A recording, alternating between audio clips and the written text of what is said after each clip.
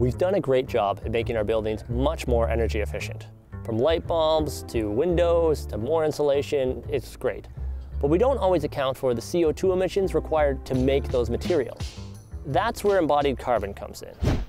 When it comes to being eco-friendly, it's hard to be perfect, but we can always be just a little bit greener.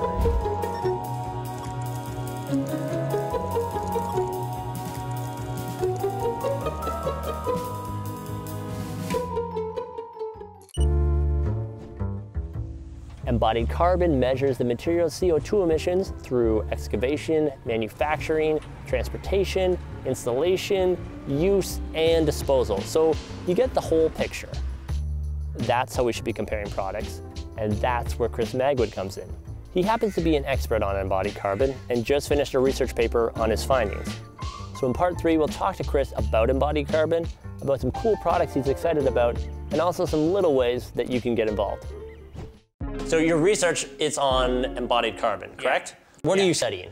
You know, as I was starting to, come up with these criteria for sustainable buildings, I worked on a book called Making Better Buildings, and the idea there was to look at all those different ways you could look at buildings, from planet health, people health, energy efficiency, like all of those different things, and kind of try to rate the materials. As I was thinking about, well, what would those criteria be, I came across this notion of embodied carbon, which is what are the emissions associated with creating a material in the first place? So, you need some cement, you've got to go harvest some limestone, so there's emissions that happen with that. You've got to transport that, you've got to burn that limestone, you've got to crush it, you've got to mix it with gravel, get it to a job site. So there's a whole pile of emissions associated with all of those things. Right. And so embodied carbon is looking at what's the total impact of everything that was emitted in making a material in the first place. This was an add-on to my list of these are sustainable building criterias.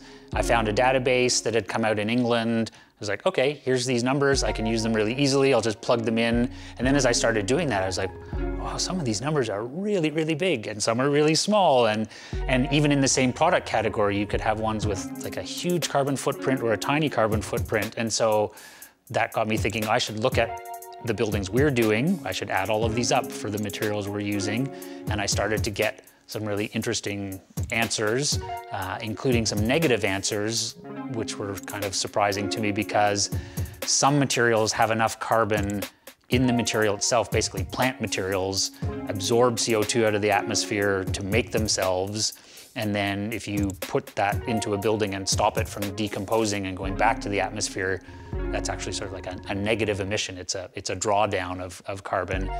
And so I decided to go back to school because I thought, I'm getting really interesting answers. Interesting indeed. One of his findings is that the typical low-rise building has high upfront embodied carbon. In 2017, the US built 241 million meters squared of new low-rise buildings.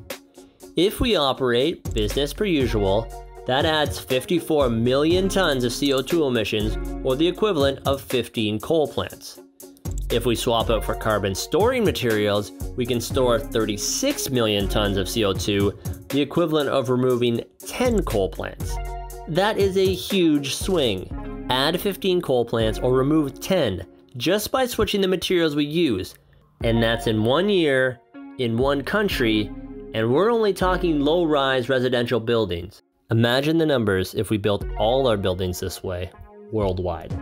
The difference in the impact, it can be enormous. It can be, buildings as like one of the biggest drivers of climate change, or possibly buildings as one of the biggest possible drawdowns to sort of reverse climate change. So it's, those two things are pretty opposite. And so, I'm really keen on trying to push towards the solution side, not the problem side.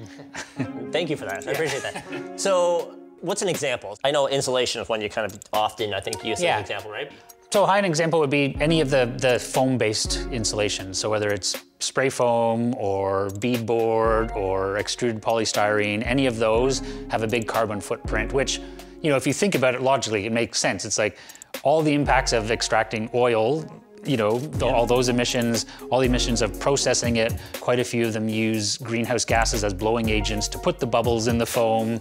And so, you know, overall, you end up with a material with a really high impact versus basically anything that's made from plants. So that could be something conventional like cellulose insulation, which is ground up recycled newspaper. So all of that newsprint fiber is about half carbon by weight. So if you put it in your wall, you're sort of storing carbon. And then the kinds of things that we're really excited about in Endeavour, like, you know, straw and hemp and cork and, you know, those sorts of materials, those plant-based materials that, you know, you can replace the conventional materials that have the high carbon footprint with those ones and basically, you know, flip it so that your building is now a carbon storage device instead of an emitter. In broad terms, you could almost just replace some of these materials with other materials. Like, you don't have to change the whole process. It's not like other industries where you have to make these wide sweeping changes, yeah, no, right? There's a lot that you could do, just straight material substitution. And, you know, it sounds kind of kooky now, like, oh, you know, let's insulate all these buildings with straw.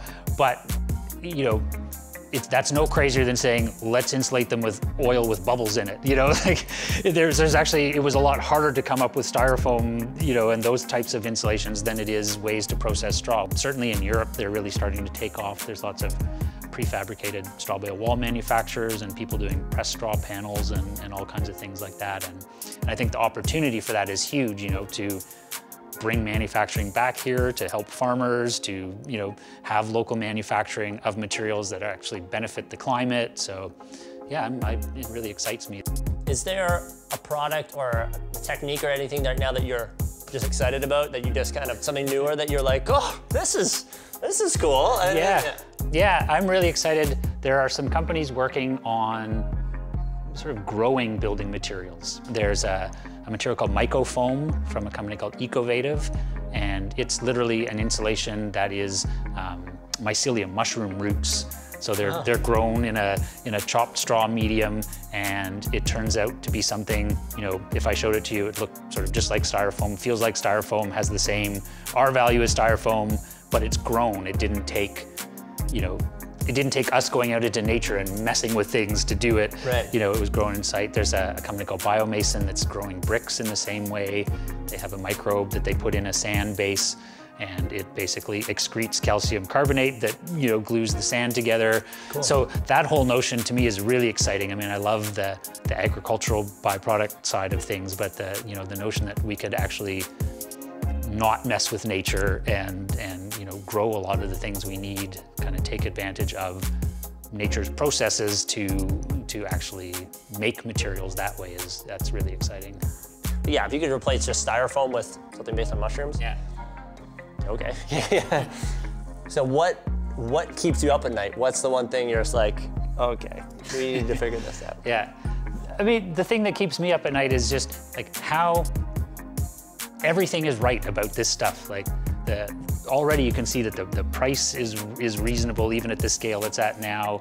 It's easy to do, it's healthier for people, it's healthier for the planet, it's good for the climate. It's like, if you have all of those positive sales pitches, yeah, why isn't everybody excited about it? It seems like a no-brainer. Like when you start to go through it. It totally does, distribution, which is obviously, like we said, is the hardest problem, but like that will come with more interest. The fact that you can just be like, listen guys, just don't stop using this, use this. Yeah. And there is talk about doing that sort of like a nutrition label for building materials. There are people working on that. So yeah, when you're at that big box store and you're looking at 2 or 3 products that have similar uses, you could actually go, oh, there's the carbon footprint of this one, and it off-gases these things, and then compare that to this one. And so there is, you know, work on that, and hopefully that is one of the kinds of things that could make a difference.